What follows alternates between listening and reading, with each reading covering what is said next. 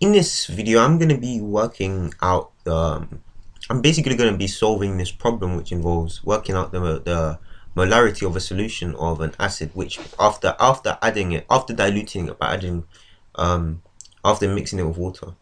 And then after that, I'm going to be working out the pH of the solution, which I've produced in the end. Okay, so the question says, work out the molarity of a solution of sulfuric acid, H2SO4, that is created by mixing 150 milliliters of 0.4 moles per dm cubed of H2SO4 with 450 milliliters of H2O. And then if you need to calculate total volume of the solution, the two volumes are additive. And then work out the pH of the final solution. Okay, so the first thing I'm going to do is tackle the first part.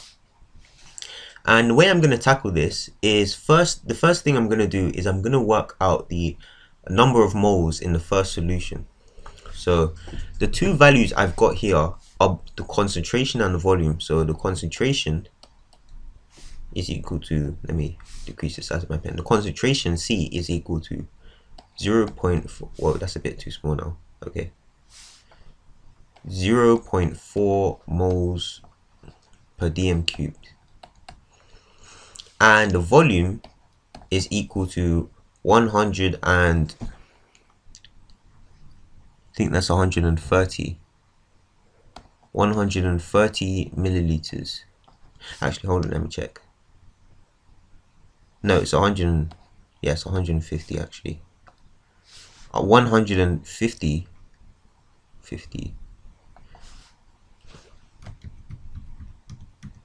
100. Alright, my pen went white. 150 centimeters cubed. Milliliters is basically the same as 1 centimeter cubed, so the volume is 150 centimeters cubed. And the equation I'm going to use for this is the equation of converting these values into moles, but taking into account the fact that the concentration is, the volume is in centimeters cubed. So number of moles is equal to concentration times volume. So therefore, to find out the number of moles, what I need to do is multiply this by this. But since the volume in this particular equation is meant to be dm cubed, what I need to do is divide the result by 1000. So that means I get the equation number of moles equals concentration times volume divided by 1000. And so therefore the number of moles is equal to 0.4 times 150 divided by 1000.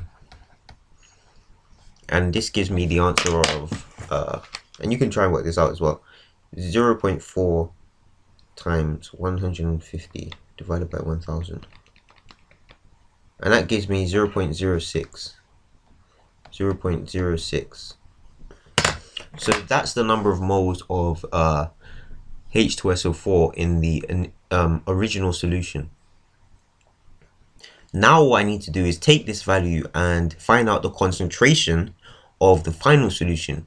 And in order to do that, I need to find the volume, because I need the two values, number of moles and volume, to work out concentration.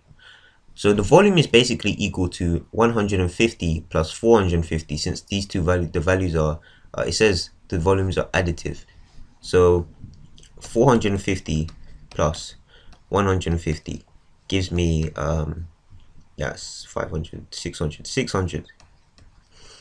So the total volume is going to be 600 cm cubed. And so now, using this information, I can work out the concentration. And so what I need to do is rearrange this equation. So right now, I have the equation number of moles equals concentration times volume divided by 1000. So if I want to work out the concentration, what I need to do is rearrange this. So concentration equals number of moles multiplied by 1000 divided by the volume. And so therefore I get that the concentration is equal to number of moles, which is 0.06, that's moles, 0.06 multiplied by 1000 divided by the volume in cm cubed, which I got, which was 600. And this gives me the answer of, and you can try work this out as well, 0.06 times 1000 divided by 600 is 0.1 equals 0.1. So the concentration of H2SO4 in the final solution is 0.1. So the concentration of H2SO4, these square brackets just mean concentration, equals 0.1 moles per dm cubed in the final solution after you've added the water. And now what we need to do is go from this step to working out the pH. So the answer to the first part is what I've calculated. The molarity is 0.1 moles per dm cubed, and if we're representing it with the molar term, well, my pen is acting. Let me just pause the video. I need to fix. Okay, I think I fixed it. So the molarity would be, if I was using that big M that they used, would be 0.1 M representing moles per dm cubed. And now the question says work out the pH of the final solution. And in order to do this, we need to know the equation which relates the concentration of the acid to the pH. Now, what we actually do when we're working out pH is we look at a specific value, which is the concentration of H plus ions present in the solution. And although we say we're looking at this in the equation, we're actually looking at the concentration of H3O plus ions, since H3O plus is what's the H plus is all joined to H2O molecules, since the H2O has lone pairs. Anyway, but focusing on this, in order to find out the concentration of H plus, what we need to do is we need to take a look at the actual formula of the acid. And the formula of the acid is H2SO4. Now, you probably know that H2SO4 is a strong acid. And what this means is that H2SO4, when you add it to solution, so when you add this to water, dissociates completely. And what that means is it separates completely into SO4 2- and H plus ions and 2 H plus ions.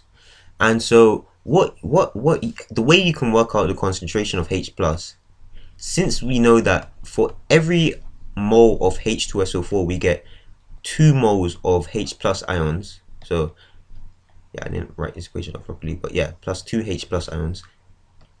That means since we have H2, you see, and not just like H, which we have in like HCl or something like that, we have H2.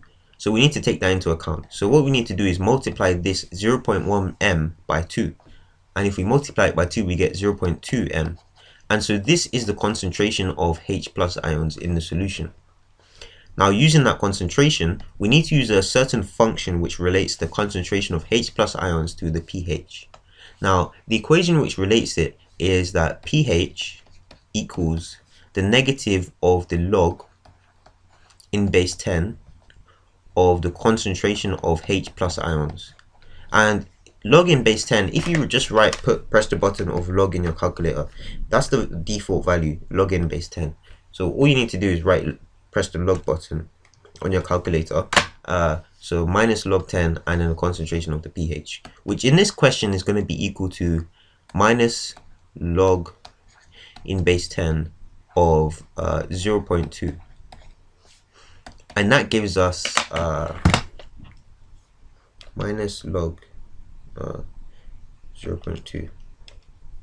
That gives us a value of 0.699. 0.699 to 3 significant figures. Therefore, pH equals 0.699 to 3 significant figures. So this would be your answer here, 0.699. So yeah, I hope this video was helpful.